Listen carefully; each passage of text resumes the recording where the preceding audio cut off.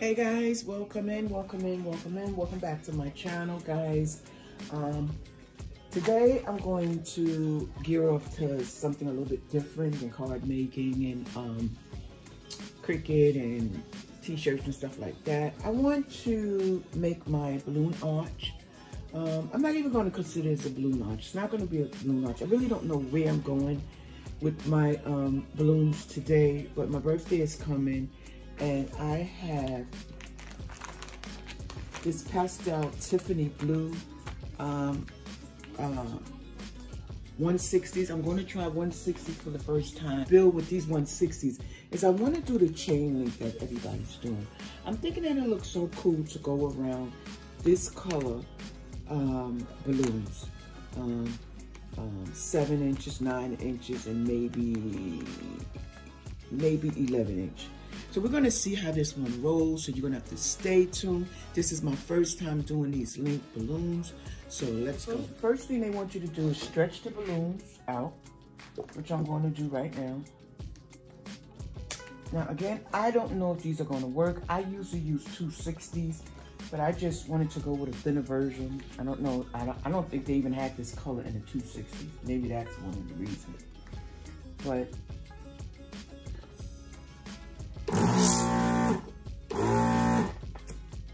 so just like this. What I'm gonna do is I'm gonna tie these ends. I'm gonna leave about this much room at the tip of my balloons. So we're gonna start this process. I'm gonna see if I remember. So guys, you're gonna have to bear with me.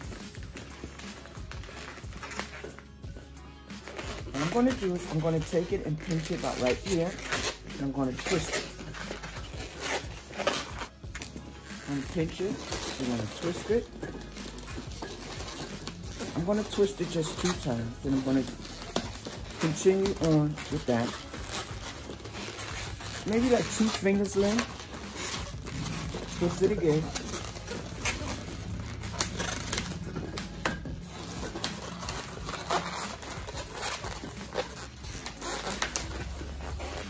And I just love this color. This color is such a beautiful color.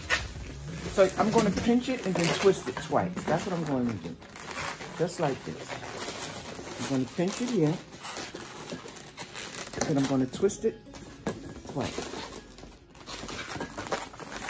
Again, I'm going to do the same thing.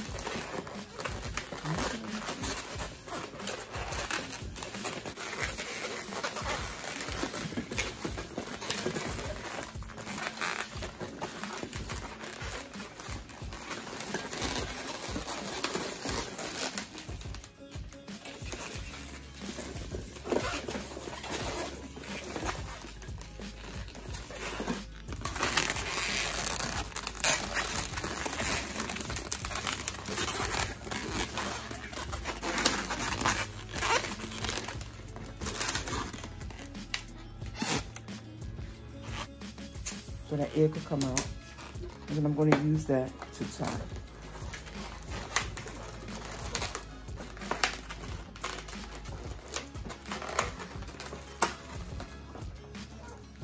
So like I said, I use 260s all the time, but I think these 160s here made it so much easier. I don't know, they was much easier to work with.